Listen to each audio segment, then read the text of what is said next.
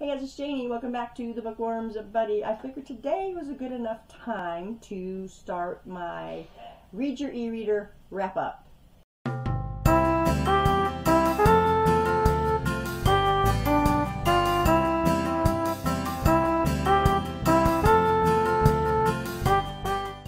It is the 26th of June, so we've only got 4 days left to the month. So I said, hey, let's get it done.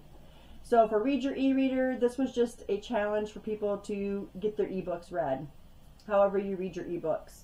And we ended up having 10 prompts, so I'm going to tell you the books I read, the prompts that they covered, authors, ratings, all that good stuff. So let's get started. So the first book that I read was The House on Firefly Beach. This is by Jenny Hale. This book covers, second book in a series, beachy read, a book with water on the cover, and then a cover that's got blue, coral, or yellow on it. So this book, like I said, is the second book of the series. The first one is Summer at Firefly Beach. This one covers Sid, who is sister to the main character in Summer at Firefly Beach. So we're following Sid. Their Aunt Clara died. She decides to stay behind and take care of her uncle. He's having a hard time. And then things start to happen where their privacy is being invaded on the beach now, and that's pretty much the story. There is a love interest in the story, but I don't feel like that was what the focus of the story was. I think the focus of the story was Firefly Beach. Same with the first book. I rated it 4 stars. I feel like that's really generous. I just wanted to have a little bit more to the story. My thoughts on giving it 4 stars was because it was a very fluid read. It was a cute story, a little cutesy romance in it, but nothing, you know, really to write home about. So, like I said, I think it was a generous 4 stars. Okay, so then for book 2, I read The Tanglewood Tea Shop. This is by Lilac Mills. This one covered the first book in the series and a book with flowers on the cover. I really wanted to like this book. I really did. Again, this one was just a cutesy kind of story. You got Stevie, who moves to the new place, and she opens up a tea shop. There is a love interest, but it's really not a lot of romance to me. Anyway, this was more about the tea shop than it was about the romance. So I only rated that one 3 stars. I wasn't going to go 4 stars on that one. Moving on.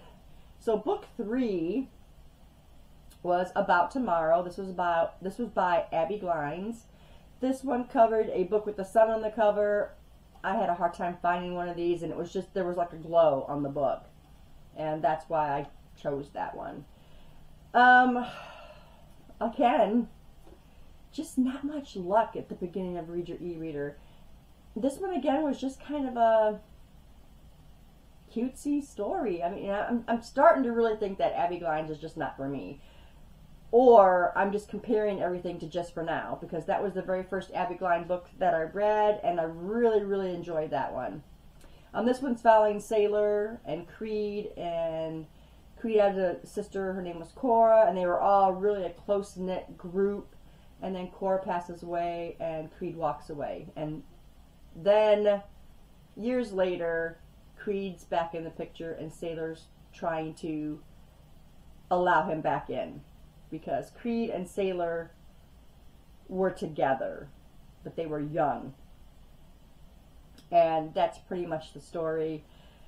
Yeah, 3 stars. I don't know. If you guys know of any Abby Glines books that you really enjoyed, then let me know. Maybe I'll try that. But these last 2 that I read by Abby Glines were just okay for me. They just, you know, and I think I'm comparing it to Just for Now, which I really enjoyed that story. Anyway, moving on. Book number 4 I read was One Italian Summer. This is by Rebecca Searle. This was for a book with summer in the title. I don't remember what I rated this one. I think I rated this one 4 stars. 3.5 stars. 3.5 stars. In this one, you've got Katie, who is really close to her mother. Her mother gets sick. They were planning a trip to Italy when her mom got better. But her mom ends up passing away, and Katie still decides to go to Italy on her own. When she gets there, she meets her mom in her younger years, kind of like a little older than what Katie is at the time. And that's pretty much the story. She starts to learn things about her mom, and you could probably, it was predictable, and you can probably figure out why it would feel predictable. You can figure that out. And Katie was just, okay for me. I didn't really care for her all that much. So anyway, that was number 4. Okay, so then the next one was a travel book, and that one was All the Salt in the Sea, and this was by Tammy L. Harrow. I completely misread what this book was going to be about, because it started out like it was going to be a romance, and you got Abby, and Abby is kind of out of the loop with her husband. She's just not feeling it anymore. So she decides to travel again to Italy, which was really weird because it was like the same place in Italy. She meets Daniel there. They just hit it off. They have a really good time, and they just start traveling to different places together. It comes to the point where she has to make a decision because, her and her husband were separated. She has to make a decision on if she wants to stay with her husband or if she wants to continue her life with Daniel. Well, she finally goes home, and the whole story switches. Like, it was like flipping a switch. So anyway, her daughter Ruby gets sick, and so she's there for an extended amount of time, and that's all I'm gonna say, because this book threw me for a loop. I was completely shocked at the story and how it progressed after she went back home. That's all I'm going to tell you. And I didn't even know like the gist of the story when I started it.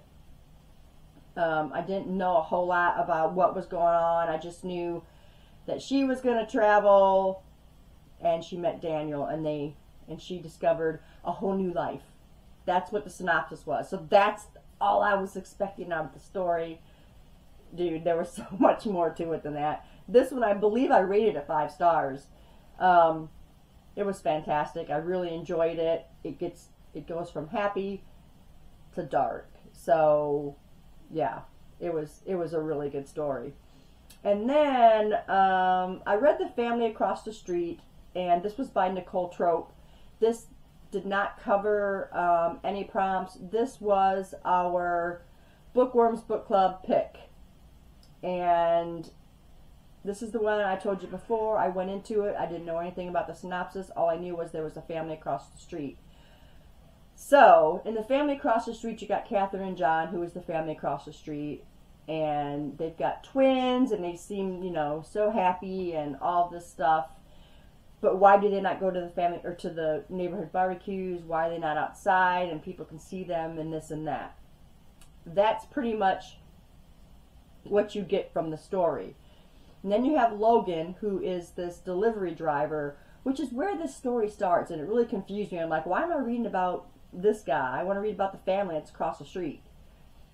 Well, the thing of it is he tries to deliver a package, and it has to be signed for. And she refuses, and she's got one of those little latches you pull over, and she's talking to him, says, well, sorry, closes it, and that was it. And he got an idea that something wasn't right. And then you got the nosy neighbor across the other side of the street, and her name is Gladys, and she lives there with her husband Lou, and Lou is kind of, he's in a wheelchair. He can't really do a whole lot of stuff for himself, so she's pretty much looking after him, but she's always keeping an eye across the street, because sometimes she sees things that doesn't seem right. And that's the story, my friends, and that's all I'm going to tell you. This was a great psychological thriller, great twist right there at nearing the end of the story, and I'm like, what? Yeah, so that was great. 5 stars for that one. I really, really liked it. And then the last prompt was for Riot House. This was a book that I would not normally read. it was pretty dark, guys. This is by Callie Hart, and I loved the story. I gave it 5 stars. It is pretty dark. There's violence. There's some explicit sex scenes in it. But it was a good story. In this story, you've got Elodie, who is from a military family, and she gets sent away to this school. And down the hill from the school, you got what they call the Riot House, and there's 3 boys in there. They call them the Riot Boys. They got special privileges, and they get to stay in this house, and they don't have to live on campus. You have Elodie, and then you have Ren, and he is one of the Riot Boys. And he's just got to get with her, and that's pretty much the story, but it gets darker as you go. And they just, you know, kind of, they give the story backgrounds to both of these people, and you can't help but feel for these characters. So that was the last one that covered my Read Your e-reader, but I still have a couple more books that I read on my e-reader. The next book that I read on my e-reader was Riot Rules by Callie Hart. This one was also good. This one covered Dash, who is another Riot Boy, and it covers Carrie, who is friends with Elodie. And this one goes back before Elodie comes, is where this story comes. It would make more sense for me to read Riot Rules first and then read Riot House. So keep that in mind if you want to read them. I think maybe Riot Rules was an afterthought, and she just wanted to cover the place before Elodie. I don't know what the reason was behind that. I didn't like Riot Rules as much as I liked Riot House. I think I only gave that one 4 stars. But I still liked the story of Dash and Carrie. It was, again, it turned your eye from how rowdy the boys are to why they are the way they are. And you get the stories, backgrounds of both of them. And like I said before, it's very dark, and there are triggers in these books, so keep that in mind. The other one is Riot Act. I don't know if I'm going to read that one. I thought I was going to start it and just kind of left it with Riot Rules. I really love the characters in both of these books, so if you don't mind the dark aspects of stories, then I would say go for it for those 2. Okay, and then yesterday I finished a book called Beneath the Fallen Stars. This is by Kaylee Ryan and Lacey Black. This is like a military romance. This did not cover, I've already got all the prompts covered. I just wanted to keep reading ebooks because that was the point of the challenge. So anyway, you got Shane, and she meets Ford, and Ford had he was in the military, and they got a 2-week leave, and they met, but Shane's got a bad name. I'm not going to tell you anything about that. She's got a bad name in this place that she lives, and so Ford comes in and kind of they change each other's lives, and that's pretty much the story. You know, it's a military romance, so it's going to give you the feels. But I rated that one 4 stars. I will probably read more by this duo of authors because I think that the flow was really good. It only took me like a day and a half, I guess, to read it. But it was a really, really good story. And then I just got one more that I'm reading right now, and it's called Be Still My Heart, and it is by Emily McIntyre. And I just started that one. I'm going to read some more of it today. I will probably finish that one before the end of the month. And that will be the last ebook that I will have to read for the month. So we'll see if I finish that one. You guys will know if I finish it in my end of the month wrap up. So that is all of the books that I read for Read Your e-reader. It started out a little slow with the books I was reading, but it really picked up with the rest of the books. And in between these ebooks, I have read physical books as well, and you see all that at my end of the month wrap up. But that does it for me for Read Your E-Reader. You guys let me know what you read. If you did read your E-Reader, post down below and we will talk about it. Thanks guys for staying tuned, and I'll see you in the next video. Bye.